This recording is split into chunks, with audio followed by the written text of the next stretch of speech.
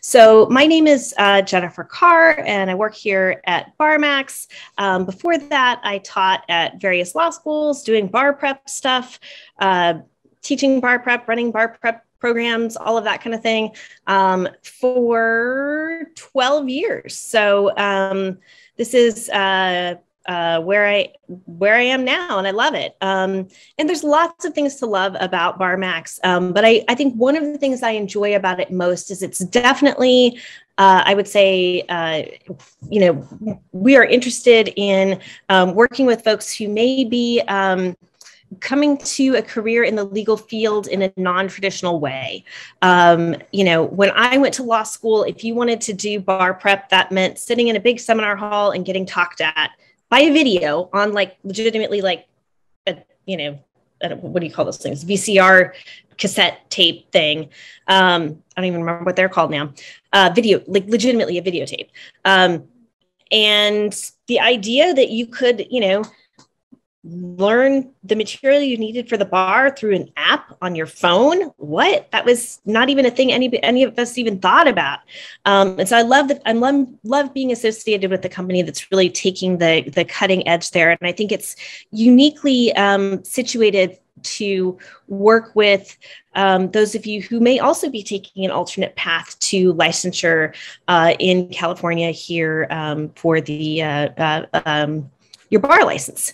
That being said, kind of introducing myself, talking a little bit about the program.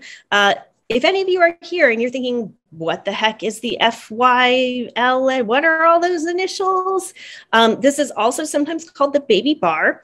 And for those folks who may be going to a school that is not accredited by the ABA or the California Bar Accrediting Association, or Bar Law School Accrediting Association, there we go, then you're going to be required to take an exam that is designed to cover those first year topics, torts, contracts, and criminal law.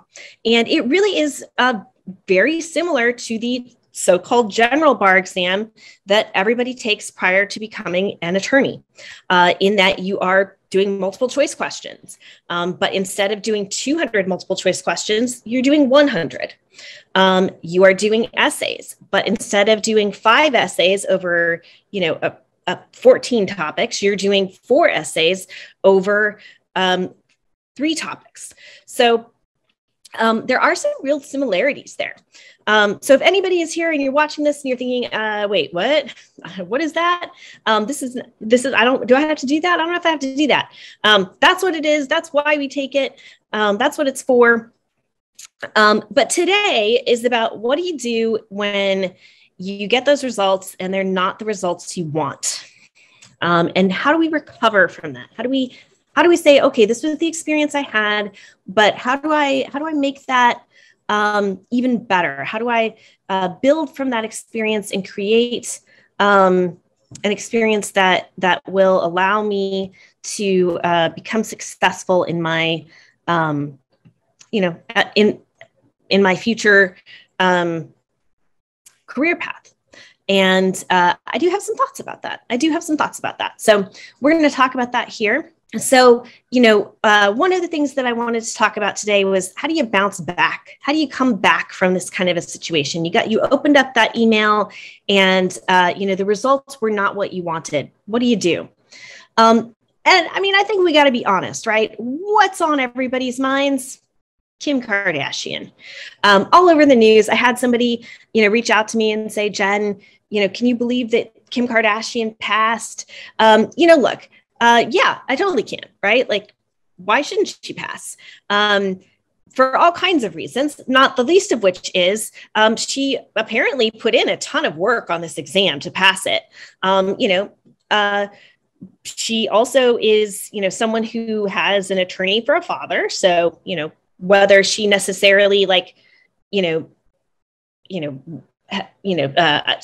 was thinking to herself, intentionally, hey, I want to learn as much as I can from my dad.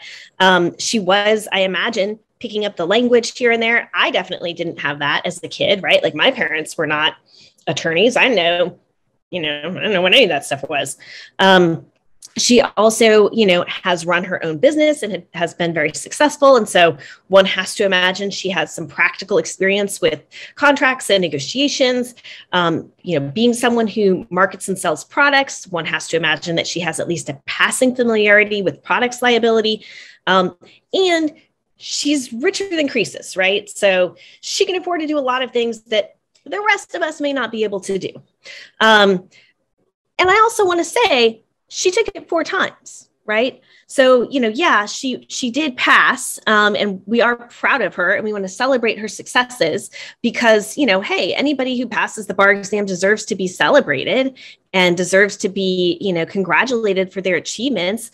But, I'm not saying that for any of us, that necessarily comes, right out the gate as the thing that happens the first time you take the exam. Sometimes it does take multiple attempts. And if you're in that boat, that is nothing to be ashamed of. If it's good enough for Kim K, it can be good enough for the rest of us. I also discovered that apparently Kim Kardashian is 6 days younger than me. And basically what I learned from that is it was very important that I put on lipstick before doing this national webinar because I do not look like Kim Kardashian. So let's talk about the exam itself. And why is it that even someone with all of the resources that Kim Kardashian has, why is it that she might need to take it 4 times before she can be successful? So the first thing to know is that, the exam rate varies, a little bit here and there. Sometimes it's 21%, sometimes it's 23%, sometimes it's 20%.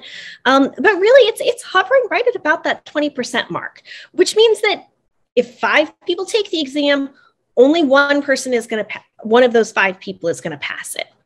That's a pretty tough passage rate. And we talk about, the general California exam as being very difficult. And, one of the metrics that we use when we're talking about why the California exam is so difficult is the idea that it is, it has such a low pass rate. Well, I mean, the general, bar exam pass rate is significantly higher than that, double or triple that. So it's just a difficult exam. And separate and apart from whatever objective measure of difficulty you might want to look at with it, you could look at its length, you could look at its depth, you could look at the passage rate. There's also just the fact that it's a high stakes exam. So many schools will say, so you're not allowed, California examiners say, you don't get credit for study past your first year if you don't pass the exam.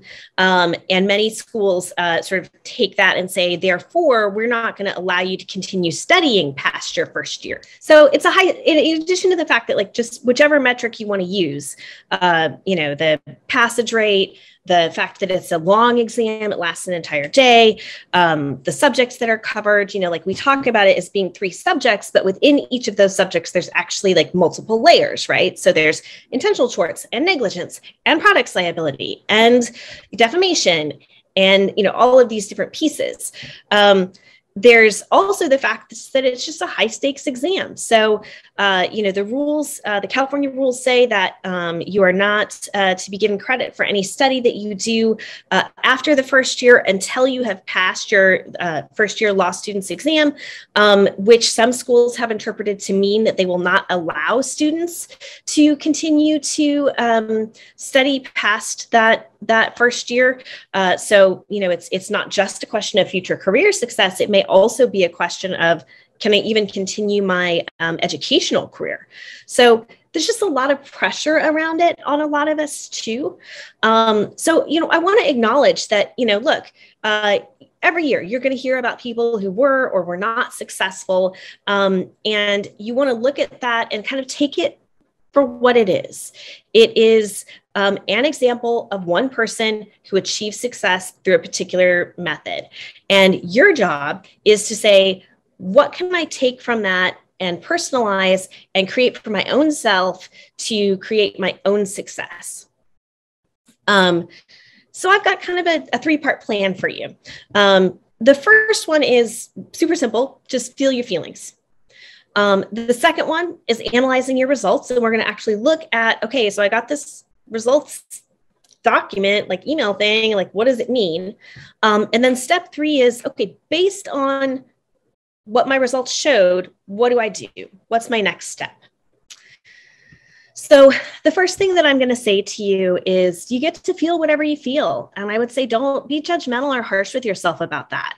You may feel angry. You may feel sad. You may be disappointed. You may be disappointed in yourself. You may feel frustrated with other folks. You may feel frustrated with the bar examiners. You may think to yourself, I should be grateful that I had the opportunity to take this exam. I shouldn't be so sad about this. I ought to feel, more, excited to take it again. Don't do that. Don't bring all those shoulds and ought tos into it. Just leave those out and just acknowledge where you are.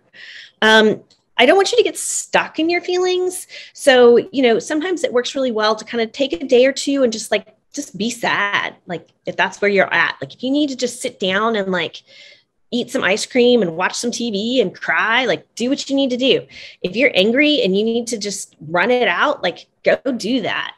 If you need to talk to a friend and just vent about how frustrating this is, do what you need to do. And if you find that this is taking more than a couple of days to kind of work through, another thing that sometimes works is to set aside some time, a little bit of time, 20-ish minutes during the day to just kind of have whatever emotions you're having, hey, this is my time to process what I'm feeling about the bar exam. And it kind of sounds silly to be hey, I'm going to make an appointment to have these feelings.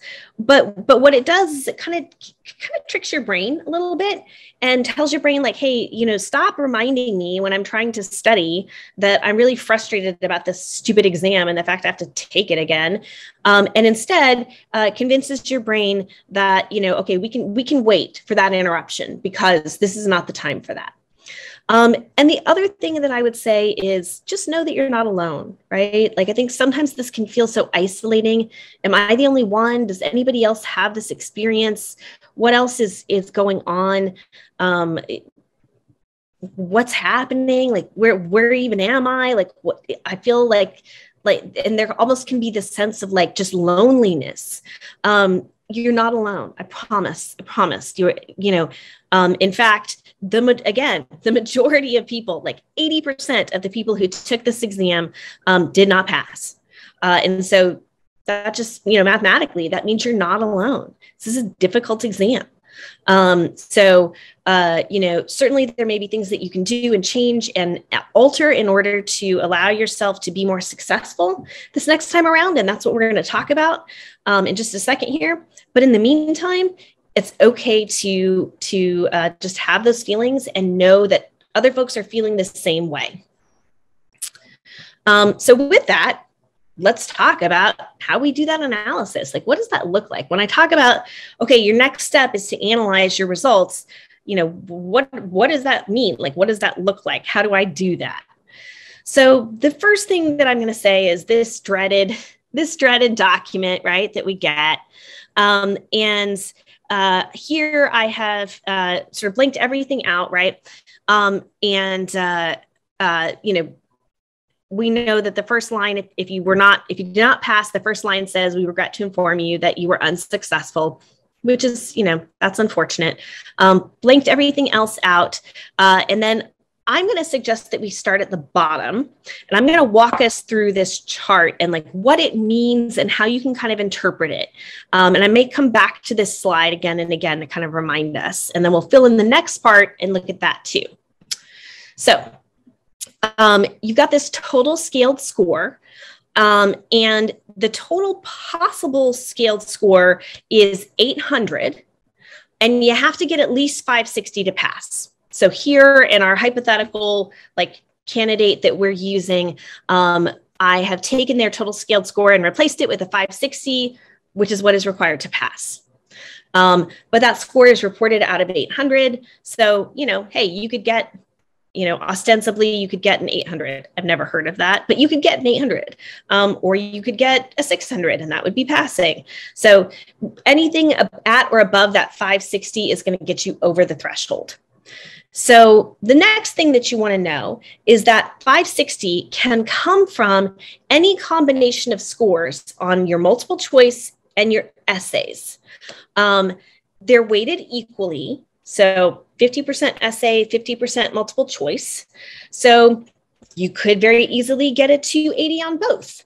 And in our little hypothetical applicant situation, that's what I've done. So I've said, hey, they got a 280 on the multiple choice, and they got a 280 on the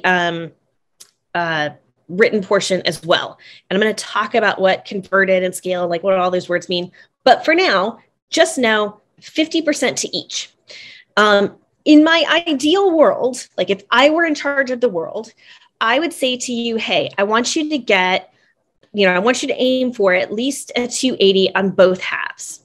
But, you don't have to. You could have, a 300 on your essays and a 260 on your multiple choice. So, if you are someone where you're like, hey, I'm a pretty good writer, that can give you a little bit of wiggle room on the multiple choice. Or alternatively, if you're like, I am not great at essay writing, but I am pretty good at the multiple choice, you can use that for some wiggle room. Now, I remember at the beginning, I did say, hey, this is actually pretty similar to what you're going to do on the general bar exam. So this will help guide you through that process and, help you prepare for it. So, again, you want to try to get as good, get to be as good as you can be at both of these sections, but, you do have some flexibility there. All right. Once you've kind of thought about that, like, what does it mean if one side is particularly higher or lower than the other side? And this sounds super obvious, but you would be surprised. Sometimes people, we get it in our heads that like, we're not good at the multiple choice. But then it turns out, actually your multiple choice isn't bad. So definitely take a look at that. And I would say, look for two things. The first thing that I would say is, are you seeing a big discrepancy there? So if you're seeing that one side is clearly stronger than the other, I do want you to try to address that gap. I want you to try to close it to the extent you can. So if you're seeing that like, hey, there's a, 80-point difference between where I'm at with my multiple choice versus where I am with my essays, I want you to try to close that gap. But also, if you're seeing that, one side is, just at that 280 and one is much lower or something like that, or you're just like super, let's say that one side is at, I don't know, something lower and you've done quite well at another side, that also just gives you that information of, hey, you're better at one of these skills. You're either better at the writing or better at the multiple choice. Now, here's what I don't want you to do. I don't want you to take that information and say, well, I'm better at the writing than I am at the multiple choice, so I'm just going to focus on multiple choice. I mean, yes, I do want you to focus more on multiple choice, but you still have to maintain the gains that you've made on the essay portion. So it's how do I maintain the level that I'm at with the essays while bringing up the multiple choice? So it's how do I stay equal with both? So as we can see, our model applicant brought it up there to 280 on both sides. Now let's talk about that whole scaling thing. So the first thing about scaling is it's kind of using the magic of math to try to make each essay the same amount of difficulty as every other essay, so that if you get, a torts question that's particularly difficult, or you get a, I don't know what you get a contracts question that's really easy. There's still hopefully, being given the same amount of credit in terms of the way that they're scored. So the scaling kind of helps to even that out. It also should hopefully keep it the same amount of difficulty from year to year, because the essays are essentially being matched to the multiple choice, which is objective. If you're super curious, if you're like, I love math and I want to know more, the California Bar website actually has the single best explanation of scaling that I've ever seen. So if that's something you want to know more about, go check it out. But I would say, definitely once you've kind of looked at the essays and you've thought about, okay, so what are these scaled scores? There's 4 essays, and once they're scaled, they could be worth up to 100 points. This is also pretty similar to the way the bar exam is scaled. Theoretically, you could get 100 points on an essay. I've never seen that. Like I said, I've been doing this,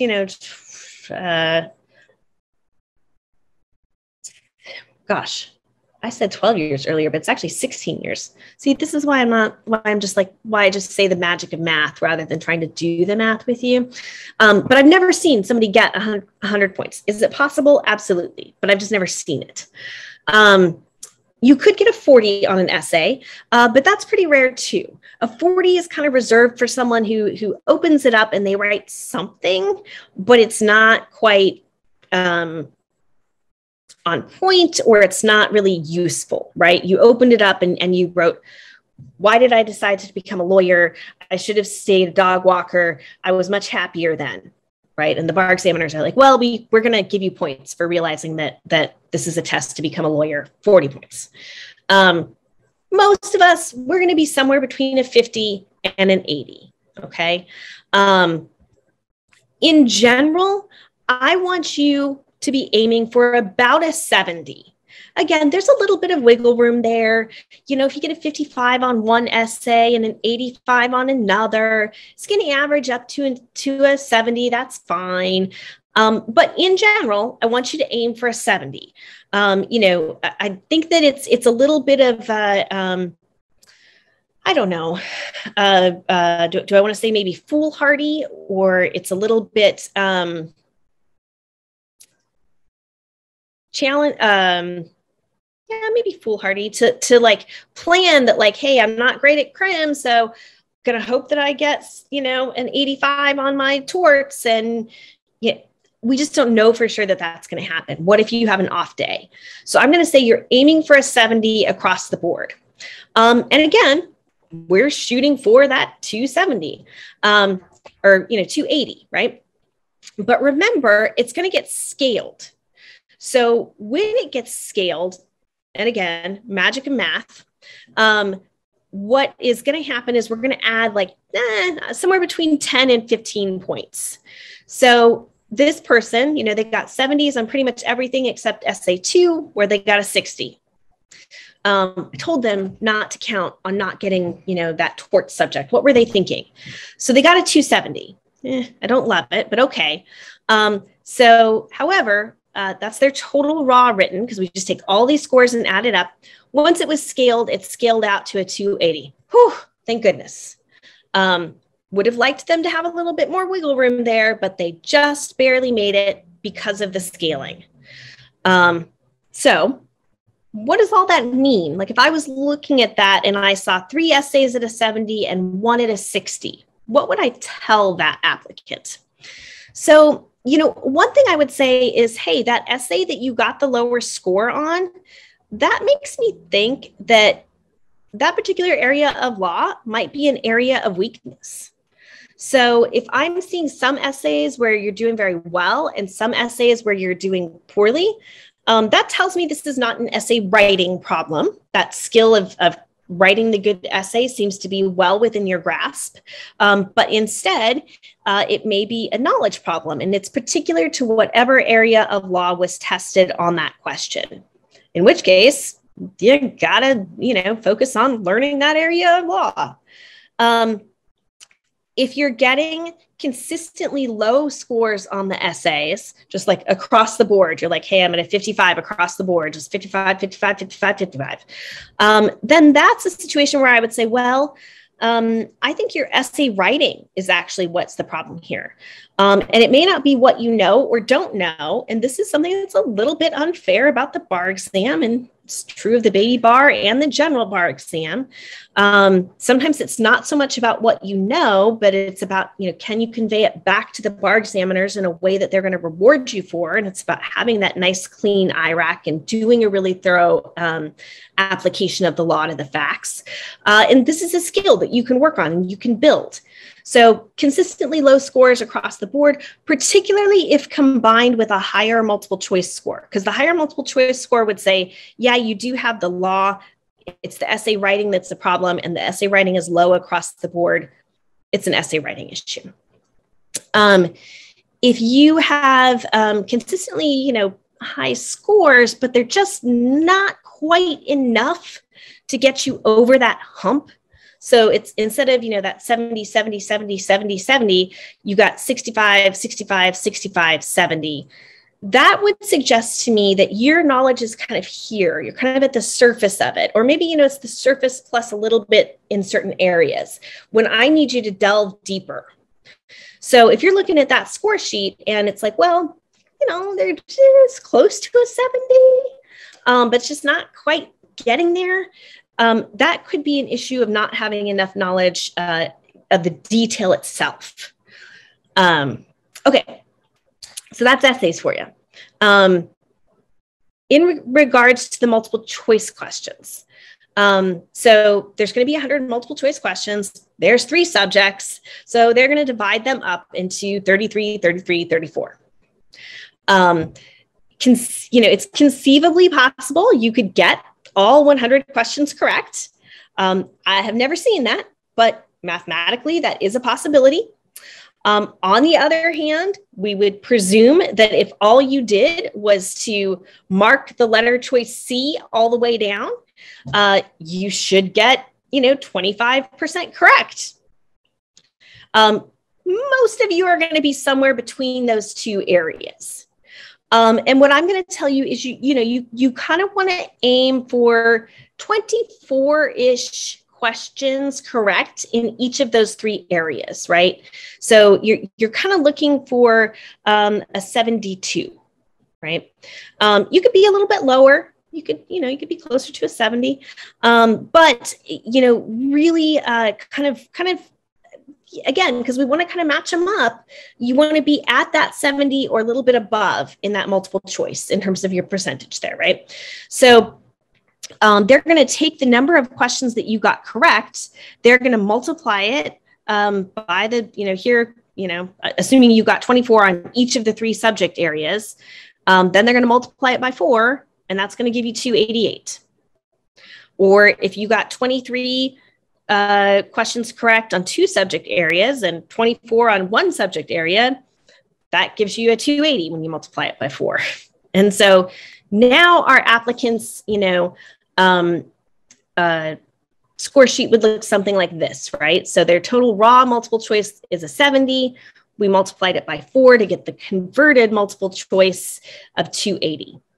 And because those 2 things match, or add up to, the converted multiple choice and the scaled add up to a 560, we've got a passing score there.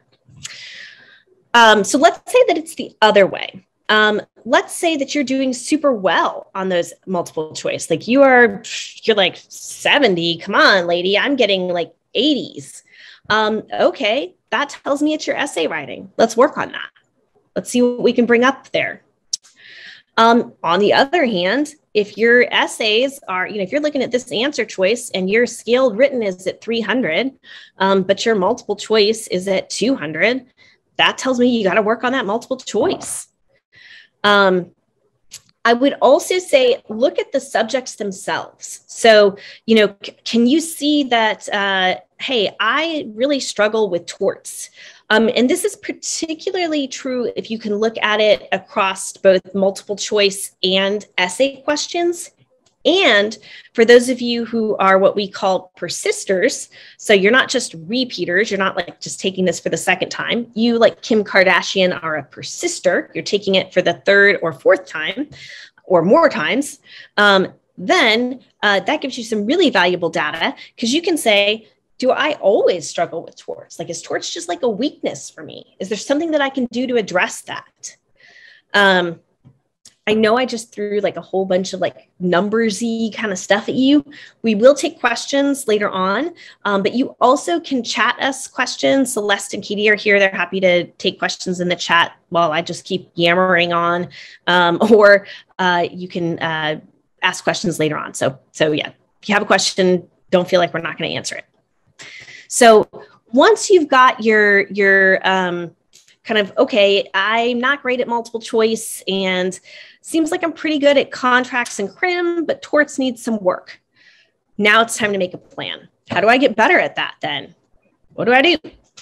So the first thing that I would say is, hey, is this like a knowledge problem? Is this you need to get better at crim because you don't know the law? Most of the time, if you ask folks like, hey, how do you learn something? They'll tell you like, well, I read and reread the outlines. I listen to the lectures. Most of us learn much more through active learning, and the more active, the better. So the gold standard is going to be practice questions. So, plenty of questions in BarMax, but honestly, like practice questions, that's what you need, man, because that's going to do so many things at once. It's going to help you learn the law. Like, oh, I didn't really understand that's what, tortious liability for the acts of another meant until I saw it in the October 2021 question. You learn the law, or you learn how the law is tested. Oh, they like to ask about the difference between, employees and independent contractors. Okay, let's talk about that. Now I know this is a thing to look out for. And you also learn some of those skills, like, okay, how do I write about what I know? But that being said, don't feel like essay writing is, the only way to do this. If you don't have an hour to set aside, you could outline an essay question. That should take you 15 to 20 minutes. You don't have 15 to 20 minutes, you could do some flashcards. We have some flashcards in our program that you could use, but you could also make your own. Don't be afraid to bring your partners in and your kids in and your parents in. And let me tell you that non-law trained folks quizzing you, they will hold you to what is written on that card. If you say, oh yeah, that's fraud. They'll say, the card says intentional misrepresentation. And you try convincing them that means the same thing. They'll be like, no. So they're really going to help you make sure you get that vocab down. But you also can make charts or graphs or flow charts or compare contrast charts or anything really that is like taking that material and making it your own and saying like, okay, how can I use this material and manipulate it and structure it in a way that makes it my own information? I'm learning more about what the law is and also how it's tested. What if it was a skills problem? So what if you're the person where you say, okay, my issue is really the multiple choice questions, or my issue is really the essay writing. So the first thing that I would say is, man, this is going to shock you. You got to practice, right? I was like, literally just like, hey, you got to practice. You got to practice. And what I would say is, do that open book practice untimed at first. I don't want you to even worry about time. You're answering that multiple choice question and you're like, well, I mean, it could be larceny by fraud, but it also could maybe be embezzlement. And you go, either, flip through the book or go to the app and you find it in there. That actually just helps you remember it better. Or alternatively, if you're writing the essay and you're like, hey, I'm pretty sure this is embezzlement, but what exactly is the rule for that again? Go look it up. Hold yourself accountable for applying each and every one of those elements. Make sure that you're demonstrating that skill. And then what I would say, a lot of folks hearing that are like, I don't know, open book, untimed. But remember, you're using this to learn the law and also to learn the skill of how to convey what you know, whether that's multiple choice or essays. And you can sort of wean yourself off of that extra time and the open book practice over time as you get closer and closer to the exam, while hopefully maintaining that same quality of writing or multiple choice scores as you were. Let's say that like it's not either of those things. And you're like, Jen, listen, that score sheet you showed was really great, but I know what the problem was. Friend got married. My kid ended up in the hospital. There was a devastating fire throughout the state of California. And then there were floods, all while a worldwide pandemic was going on. Just whatever, you know, something happened. Or what if you're someone who has a disability? Or you are a full-time caregiver to kids or parents or both, those of us in the sandwich generation. Or you're working full-time or both. What do you do then? Like, what does that look like? How do you achieve success on this exam when you have pressure coming at you from all of those sides? So the first thing that I would say is you want to be really, really specific with your study schedule. So, you know, we will obviously give you a schedule, and you're welcome to just follow that if that's what works for you. But I would also say, don't be afraid to personalize to what your own needs are. So, you know, ask yourselves like, hey, have I done this question before? Would it be better to do a different question? Okay, what question am I going to do? And I would say you want to be as specific as possible. So, you know, for me, if I write, I don't know, what am I going to write? I'm going to write study torts. Sure. I'm going to open up the app and I'm going to turn on go to the torts lecture, and I'm going to listen to it for a minute. And then I'm going to decide I need a cup of coffee, and I'll go to get my cup of coffee. And while I'm over there, I'm going to decide that, you know, really, I should probably empty and reload the dishwasher. And while I'm putting away the clean dishes, I'm going to realize we're out of tea, and I don't really want tea yet, but I probably will want tea later. And so I'll go to the grocery store, and suddenly there's not time for that anymore, right? So having those, you know, and we all have heard this acronym, but it's a cliche for a reason. Those, you know, SMART, you know, specific, measurable, achievable, reasonable, timely goals can really help. So what does that look like when you're preparing for the bar? You know, say to yourself, hey, I'm going to do 10 multiple choice questions from 9 to 9:30 p.m. And maybe you're thinking to yourself, what the heck, Jen? I should be able to do 10 multiple choice questions in 20 minutes, less than 20 minutes, 18 minutes. See with the math? I can do the math. Sure, but remember you're doing this open book study. And even if you're not, you're going to want time to check it. And I would say you want to have, you know, you want to really feel free to make this your own. So does this look like, you know, I was talking with someone earlier today who said, look, I actually feel really great about crim. Like I've studied crim a lot. I feel really good about it, but I need some extra time with contracts. All right, let's get you some extra time with contracts then, right? So think about this as kind of being a template or being building blocks that you can then sort of rebuild and re-put together in a way that best makes sense to you. I also want you to think about where you're going to study. So similarly, talking with an applicant earlier this week who he and his wife and daughter foster puppies. So they had just gotten a new puppy into the house. Super cute, but noisy. Meanwhile, partner's mom was kind of in her final days. And so they had brought partner's mom to the home to be with loved ones. But so home is just kind of chaotic right now.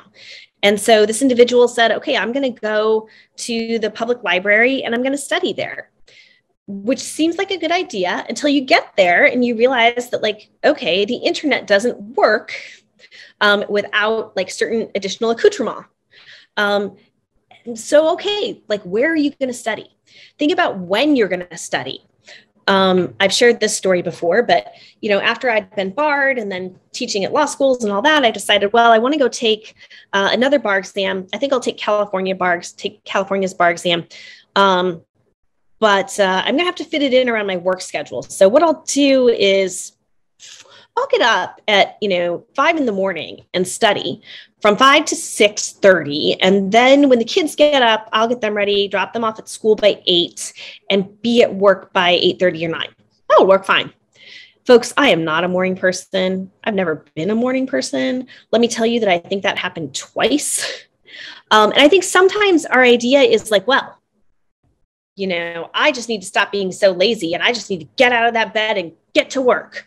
Well, I mean, there's some truth to that, right? Like, do not train yourself to be asleep, you know, at 9 a.m. when they're giving the baby bar. Like, don't do that. But, you know, if you know that like you do your heaviest lifting at 2 p.m., schedule your hardest tasks for then. If you know that the time that your house is going to be quiet and you're going to have, you know, the ability to study is 9 p.m., schedule your hardest tasks for then. Think about what you need to study. You know, so I will tell you guys right now, I have a space heater because I'm one of those people who is always cold. My kids think that's ridiculous, but I love it. I'm also a big fan of all my different colored pens. I got my pink pen, I got my purple pen, but these are things that I use. It makes it more pleasant for me, and they have meaning for me when I'm doing work or I'm researching things. It helps me kind of keep things separate. But so yeah, have those nice pens, have the highlighters, have the whiteboards. It's like trying to be the cook who's trying to prepare Thanksgiving dinner and you don't have the tools you need, or I suppose like being the, I guess, craftsman who's trying to build something and you don't have the tools you need. I think sometimes we get in this attitude of like, I failed and I'm a failure and therefore I don't deserve a nice workspace. So I'm just going to study down here in the basement in the dark where it's cold and there's mold and that's all I deserve. That is not going to motivate you to study. You're not going to study there. That doesn't sound fun. No one wants to do that. Ask yourself, what do I need to make sure I can study in this study space? And that's everything from, do I study better with a little background noise? Some of us do. Do I need absolute quiet? Do I study better in the morning? Do I study better at night? Do I study better, you know, in an area that's free of visual distraction? Do I like to have, you know, my pictures up around me? But create a space and an area that is your bar prep space and just figure out kind of what works for you. There really isn't a magic bullet. You're going to get tons of advice, right? I've spent the past 45 minutes giving you advice. Your friend who passed the bar exam is going to give you advice. Your friend who didn't pass the bar exam is going to give you advice. But ultimately, the only magic bullet is the one that works for you. We talked about that. The one magic bullet, honestly, is practice. And that is practicing those multiple choice questions and practicing the essay questions. If you do nothing else, if you walk out today and you're like, yeah, that was nice. Jen seems like a nice lady. Yeah. Remember, practice. Practice, practice, practice. That, if you do nothing else, that will make a big, big difference for you. And I would say, I mentioned earlier, like Kim Kardashian has like an unlimited budget. She apparently this last round hired 2 professors to like tutor her 4 hours a day, every day. Most of us mortals are not going to do that, but there is tutoring available and it's, relatively reasonably priced, right? You don't have to be Kim Kardashian to afford this. So if you just want me to sit down and look at your scores with you and say, hey, this is what I think you need to work on, or let's build a study schedule. We can be available for an hour.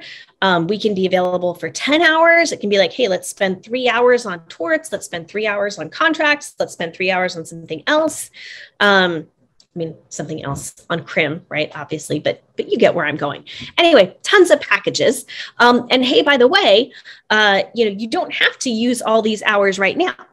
So one thing that you could do would be to say, I'm going to buy, some other package and I'm going to hold on to those hours for when I'm going to go take the general bar exam, or I'm going to hold on to those hours and use it in addition to the supplement course.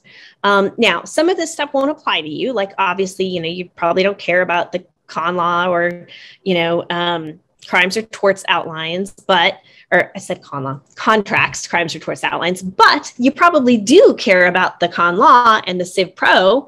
You might care about the case notes legal briefs. You might care about the Emmanuel's Law in a Flash, super reasonably priced at $25 a month. And you can combine it with the, with the with the tutoring for like tutoring during classes and such. So, you know, I've got some folks who I worked with through the first year law students exam last time around. And now, you know, we just finished talking about community property. So, you know, those are options that are available to you. But I think if you take away nothing else, like I said, really focus on what your individual needs are and what you need to be successful, and practicing, because that is the key. And then I will say our last step in our process here is obviously for you to pass. So with that, I wanted to go ahead and open it up. And if you guys have questions, you can feel free to throw them in I think it's the Q&A, right, Katie? Yes, Q&A. Q&A, and happy to answer them there if you like, or if you have, I guess I don't know what you would have other than questions, but yeah, if you have questions.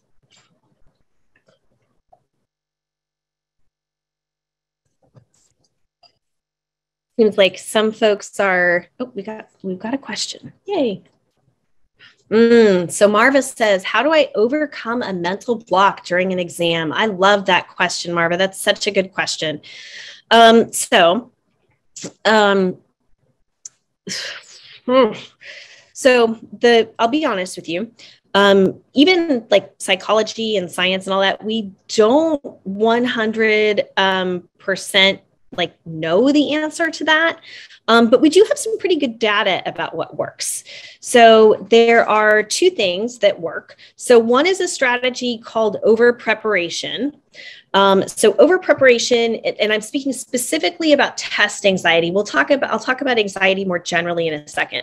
But for test anxiety, so test anxiety is, you know, that's the situation of you open up the exam and, oh my gosh, there's the blinking cursor and like, I don't know what I'm supposed to type. And like, is this even in English? Like, what am I supposed to write here? My palms are sweaty. I can't breathe. Sort of that test anxiety. So strategy number one is what we call over preparation. And this is where, you know, the average guy, you know, maybe they only need this amount of preparation. But if you are someone who has this kind of anxiety, you might need this amount of preparation plus some. And we just sort of accept that there's going to be a little bit of attrition. So this is not a situation where you are necessarily, going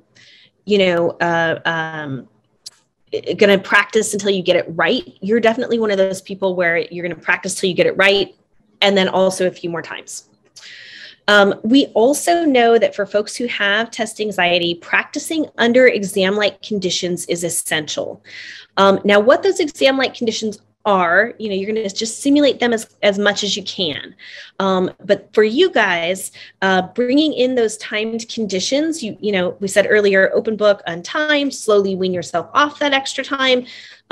For you guys, you want to make sure you're giving yourself, I would say, at least 3 weeks, maybe even a little bit more of practicing under exam conditions. And it's almost like any other phobia where you're kind of exposing yourself. You know, like if you're afraid of spiders, you know, your psychiatrist might be like, or psychologist might be like, hey, here's the picture of a spider. And, you know, here's the opportunity to like look at a spider in the zoo. And like, now we're going to look at the spiders, you know, up close, and you kind of just desensitize to it. So same kind of thing here. You're going to continue to do this under exam conditions until you feel kind of less anxious around it. You may also have, so, and I think that will hopefully help with some of the exam, like mental block. What am I doing? I would also say there's kind of just like general anxiety. And some of those techniques can be useful for test anxiety as well. So one of the common ones is those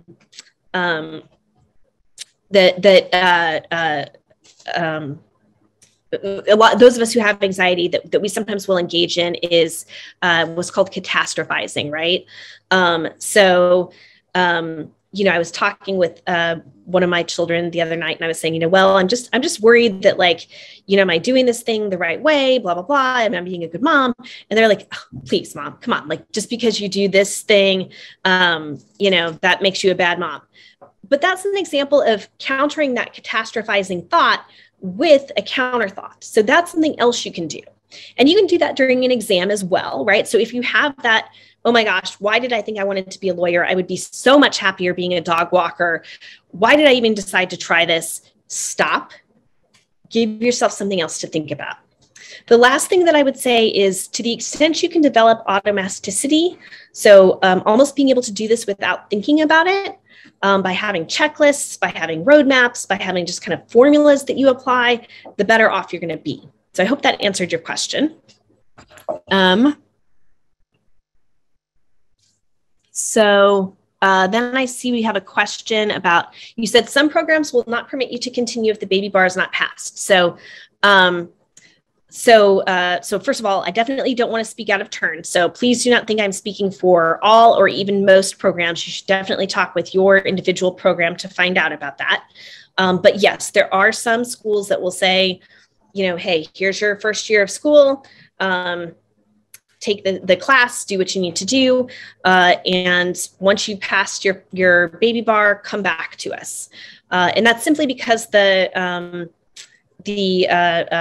California rules say that you don't get credit for any education that you've done past the first year until you get past the baby bar. So the idea there is like, let's make sure you pass the baby bar before we have you taking more classes. So for specifics on that, I would go to your individual program. L. Davis says, what do you think about extra time if you've been diagnosed with test anxiety? So that is something I've heard of in regards to the baby bar. So you want to keep in mind that this would have to be a disability. And so, we're looking for the same kinds of things that we would look for with any other disability application, right? So if you were at work, right, and you needed to sit down because you had a backache, not just a backache, you had a backache because of some disability that impacted your, what we would call activities of daily living, then, your boss would be entitled to ask you, like, what is the disease or problem? What are your symptoms? What accommodation are you seeking? And how will this accommodation address those symptoms? You can go to the State Bar website. They have tons of forms in there that you can look at and kind of get a sense of what they ask. It is somewhat invasive, so I do want you to be aware of that. They are going to ask some questions and all that, but it's done out of a spirit of like, okay, help us understand what your diagnosis is, what your symptoms are, and how whatever you're asking for is going to help you.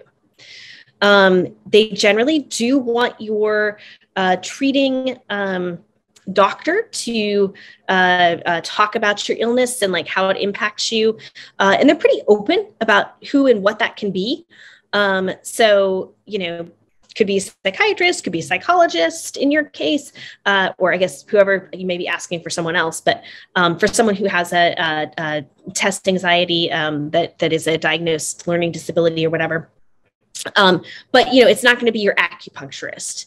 On the other hand, if you had like some kind of a back condition and you needed to bring your, special back pillow into the exam with you, you might get a note from your chiropractor and have him fill out that form, and that would be totally fine. So I would say it does take a little bit of time. Be prepared for that. Be prepared to get all the forms filled out. They will tend to be, they ask a lot of questions. Be ready for that too. And I would say the number one thing that they're going to want to know is if you haven't used accommodations before, why not? And in any case, why are you using accommodate? Like, what is special that you need these accommodations now? That kind of thing. All right, folks. Well, I think I'm going to keep the link open just because I know Katie and Ada are kind of working out the situation here. And I will stick around and just, if anyone should happen to have questions, feel free to let me know. But otherwise, feel free to go on about your days, and we're happy to hear from you, answer any questions you might have. Just reach out and let us know.